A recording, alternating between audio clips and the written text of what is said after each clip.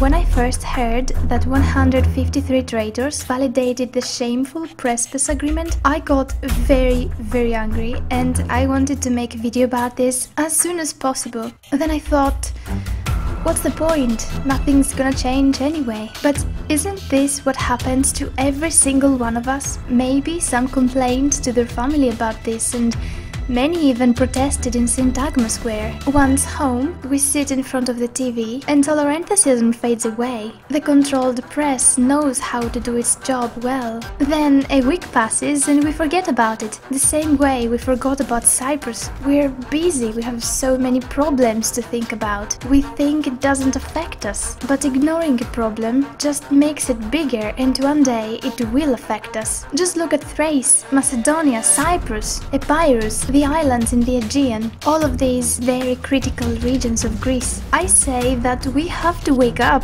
We don't have an endless amount of time to repeat our mistakes over and over again. We have to finally open our eyes and use our own brains to think and act rightly.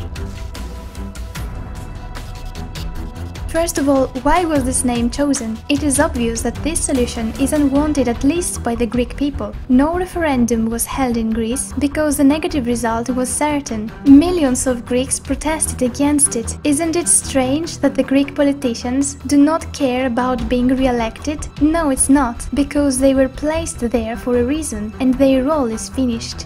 It's not a coincidence that Vardarska is entering the EU and NATO, and once this happens, it will be devoured from within. The economy will soon stagnate. No other EU member state has such a high unemployment rate, and richer EU countries will definitely grab the opportunity that the open borders offer for cheap labor force. Local businesses will be bought up or close because they will not be able to compete with the richer European ones that will flood the country. Also, joining NATO will officially transform the country into an American puppet, because Americans will place military bases and missiles there, just like they have already done with most NATO members. On the day that Vardarska and Greece signed the agreement on the name change, NATO Secretary General Jens Stoltenberg was first out of the blocks with his congratulations. I wonder why. This reminds me of the case in Cyprus. And then you have Kissinger encouraging Turkey to invade Cyprus. NATO should have suspended Turkey from the NATO organization, the North Atlantic Treaty Organization, when it invaded Cyprus. It was in violation, of course, at that time, and yet they've done nothing. And he was actively trying to get Germany to send arms to Turkey. Unbelievable at that time. We weren't setting it up for Greece or for Cyprus. It is in the national interest of the United States to do this. It is in the national interest of the United States to do this.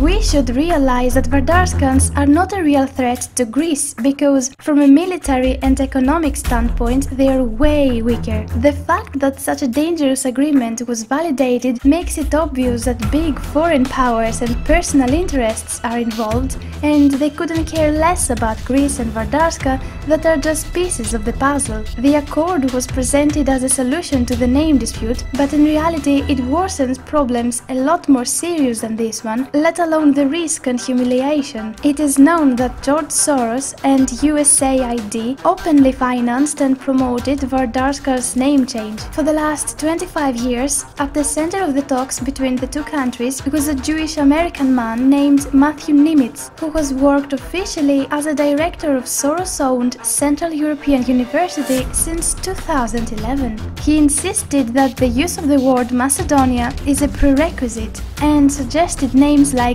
North Macedonia, Northern Macedonia, and Upper Macedonia. Do you notice a pattern here, or is it just me? By this logic, the existence of a South Macedonia, Southern Macedonia, and Lower Macedonia is implied, and it's clear that this has two main consequences. First, it destabilizes the entire region of the Greek peninsula and the Balkans, making it easier for foreign powers to exercise their influence there, and secondly, it leaves the door open for a much larger project, the unification of Vardarska and Macedonia. And as if that wasn't bad enough, the foreign media rushed to recognize a pseudo-Macedonian ethnic minority that speaks a pseudo-Macedonian language and has a pseudo-Macedonian culture. My god, what else am I going to hear? Unearthing minorities everywhere is a well-known practice to raise non-existent issues out of thin air. Finally, it's no secret that the creation of a fake state could also serve economic interests. From a geoeconomic point of view, there is no better sea route than Greece, with its ports being the nearest European continental ports to the Suez Canal. Over the last years, the Chinese have invested billions of dollars for the famous One Belt One Road project, also known as the New Silk Road, and for this reason they bought the port of Piraeus, one of the largest and busiest seaports in the Mediterranean Sea and Europe, at a rock-bottom price. Note that the Germans have bought the ports of Thessaloniki. Apart from this, there is an alternative sea route that is crucial for some European countries and China.